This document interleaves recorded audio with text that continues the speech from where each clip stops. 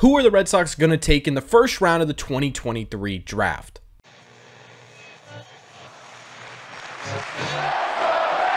What is going on, everybody? Welcome back to Red Seat Radio. My name is Corbin, and we're about a week away from the 2023 MLB Draft. It starts on July 9th and ends July 11th at the start of the MLB All-Star Game. And the Red Sox, for the first round, have the 14th pick in the draft. Not terrible, not the best, just kind of dead in the middle there in terms of draft picks. And when it comes to mock-ups and previews, everyone seems to have the Boston Red Sox taking someone else. So what we're going to do in today's video is we're going to break it all down. We're going to talk about the top candidates for the Red Sox to draft in 2023. We're going to talk about why they could be a possible fit, what the Red Sox line of thinking may be, and we're going to try and ultimately decide who we think the Boston Red Sox should draft in the first round of the 2023 MLB Draft. But before we get into that, just a heads up, we are going to be live tomorrow night on this channel right around 7 p.m. Eastern time. There is supposed to be a Red Sox Marlins game going on, so we're going to watch that together. We're also going to be talking about the draft, the All-Star game, and really the Red Sox season in general. So if you haven't been to one yet, I highly recommend it. Again, that is going to be tomorrow night right around 7 p.m. Eastern time. Thank you all very much for clicking on this one.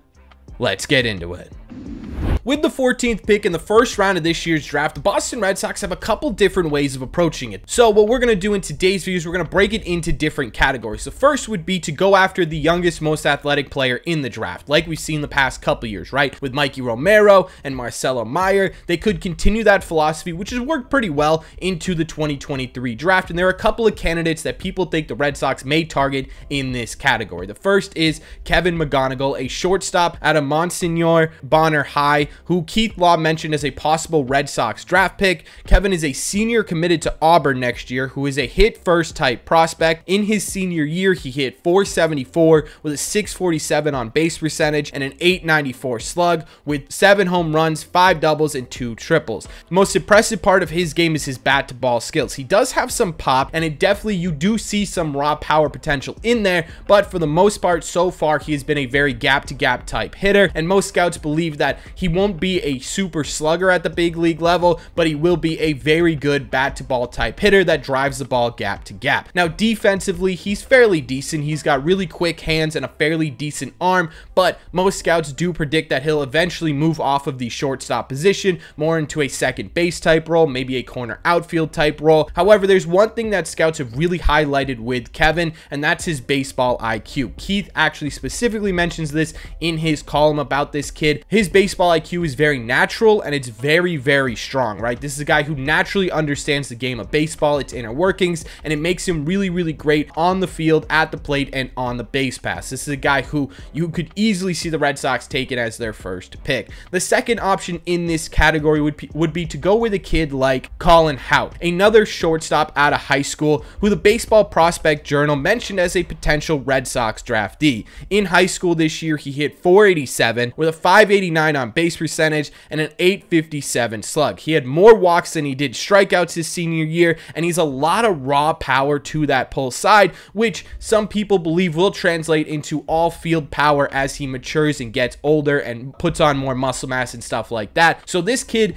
also gets on base a ton, and his bat ball skills are really good, and he has the potential to be a above average power type hitter. Now on the field, he has a pretty good glove and a really strong arm that most scouts do believe that if the Red Sox do choose so, he could stick at shortstop throughout his entire major league and minor league career. So that's the first option, right? Continue sort of with your pattern of taking the youngest, most athletic player in the draft, or the Red Sox could go a different way. And the one way they could go is one that we saw with Nick York, which is basically just taking the best overall hitter in the number 14 spot. And there are a couple options there as well. Now, these are guys that are both shortstop, but they are college shortstops, which we'll explain why that's a bit different in a second. The first guy in this category would be Jacob Wilson, a shortstop out of Grand Canyon University, who's mentioned by ESPN as a potential Red Sox draftee. He's a shortstop who hit for .411 last year with 17 doubles, 4 triples, and 6 home runs. He doesn't have the power upside that a lot of players on this list may have, but his bat to ball skills are really impressive. He also is some of the best plate discipline of this entire draft class, and some scouts even say it is the best plate discipline of this entire draft class. This is a guy who gets on base constantly and is a grinder. He's the type of guy who's going to give you a long at bat, push the ball up the middle when he needs to. He can hit a gap when he needs to, and at the very least, there is a potential for him to put it over the fence every once in a while. Now, on the field, he has a really strong arm that most scouts believe it will be viable to be a athletic MLB shortstop, but there's one thing mentioned about this guy in every single article, and that is that he's a grinder. He's the type of player that's going to put his body on the line. He's the type of player that's going to play hard all 9 innings. This is the type of player that I think personality-wise would fit really well in Boston. On top of that, he is a college shortstop, which means that if the Red Sox were to draft him, we wouldn't have to wait 4 or 5 years until he's MLB ready. This is a guy who you could slot in fairly high within the Red Sox farm system and see him in the next 3 years. So that's something to keep in mind as well. The other option in this category for just the simple best bat available, again, is a college shortstop. This is a guy by the name of Matt Shaw that MLB.com actually predicted the Red Sox picking. His defense is a little bit iffy, but offensively, he is a powerhouse. This year with Maryland, he hit .341 with a .445 on base percentage and a .697 slug. He hit 24 home runs with 20 doubles. He also set a Maryland college record with 44 home runs in his first couple of years,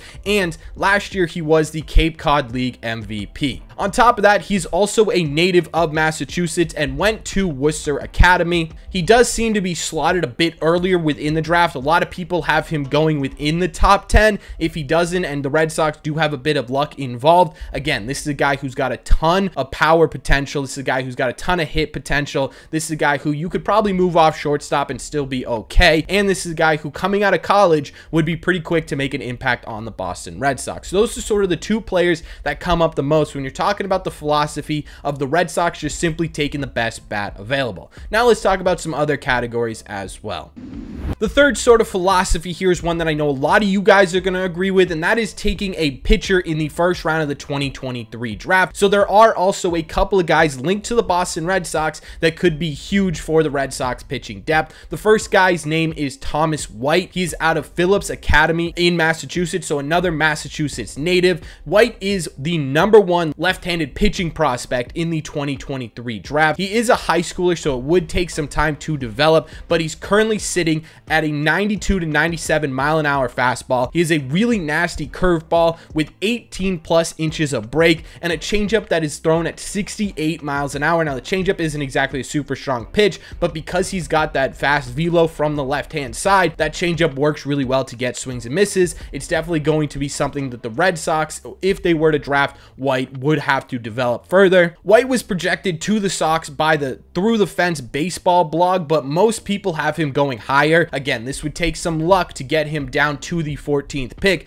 but if he is there, this could be a perfect match for the Boston Red Sox. And on top of that, the White wants to come to the Boston Red Sox. He grew up in Massachusetts. He said his dream was pitching for the Boston Red Sox. It would be a really cool story on top of that. The other pitcher that's mentioned a lot with the Red Sox first pick is a guy by the name of Hurston Waldrep. Now, Hurston is a college pitcher out of Florida. He pitched for the Gators, and he's a guy who gets a ton of swings and misses. In fact, he had the 8th most strikeouts in all of college baseball in 2022, and in 2023, he got a ton of swings and misses as well. He's got a really high velo fastball from the right-hand side that sits in the high 90s, sometimes even topping out over 100 miles an hour. Then he's got a disgusting curveball that some people even say is his best pitch. It's a pitch he gets a ton of swings and misses on. He's got a slider as well and a changeup that he uses from time to time. He's a guy who tries to paint all the corners of the zone and go to every quadrant. There is one concern with him though, and that is the fact that he tends to lose command a bit. In fact, in 2023, the reason why his ERA was a bit inflated was because of how many walks he was giving up. It seemed like every time he was giving up runs, it was because he was finally getting hit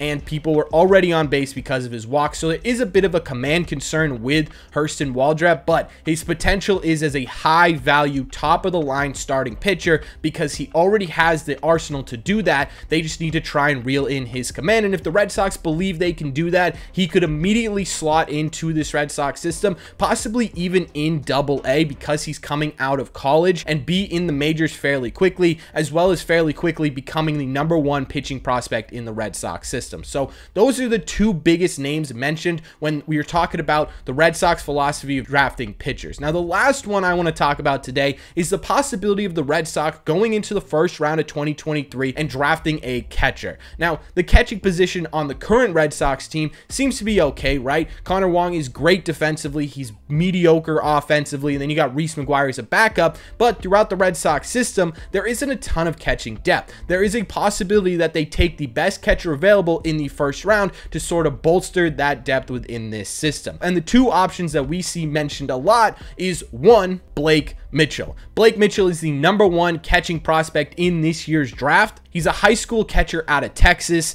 who is a defensive menace behind the plate, super athletic with a natural ability to frame and block pitches. He also has a cannon of an arm, and while pitching in high school, he hit 95 miles an hour on the gun. Possible two-way player? Maybe. At the plate, he's also very, very powerful. He's got pull power. He's got opposite field power. He does have a bit of issue with his plate discipline, but hey, the kid's in high school, right? That's something you can work on him with if the Red Sox do want to go with a catcher in the first round. This is a guy who's super athletic and a guy who would take a little bit of luck to get down to the 14th pick, but if available, would be an awesome option. The other option for the Red Sox in terms of catchers is a guy by the name of Kyle Teel. He is a collegiate catcher out of the University of Virginia who is very good defensively behind the plate, and at the plate in the batter's box, he hit .407 last year with a .475 on base percentage and a .655 slug. He had 13 home runs, 25 doubles in 65 games. So a little bit of issue with his plate discipline like the other kid we talked about in this section, but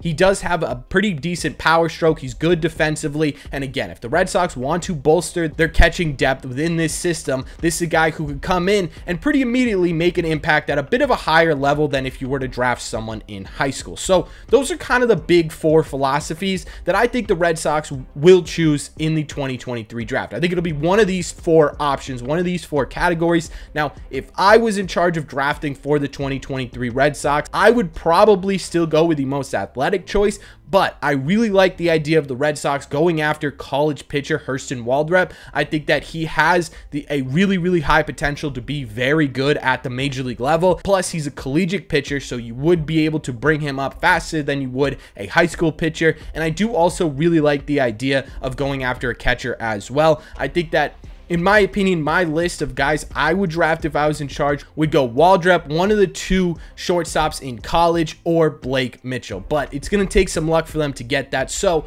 let me know in the comment section down below, who would you draft? Is it someone on this list? Is it someone else you've been eyeing? Is there anyone that you think the Red Sox should go after? Plus, what do you think the Red Sox philosophy should be of the 2023 MLB Draft? Let me know all your thoughts on this draft preview in the comment section down below. As always, if you made it to the end of this video, do me a favor, make sure you guys have hit that subscribe and that like button. If you're new here, we talk Red Sox content almost every single day. Also, don't forget, we are going to be live on this channel tomorrow night at 7 p.m. Eastern time. Thank you all very much for clicking on this one, and I will see you in the red seats.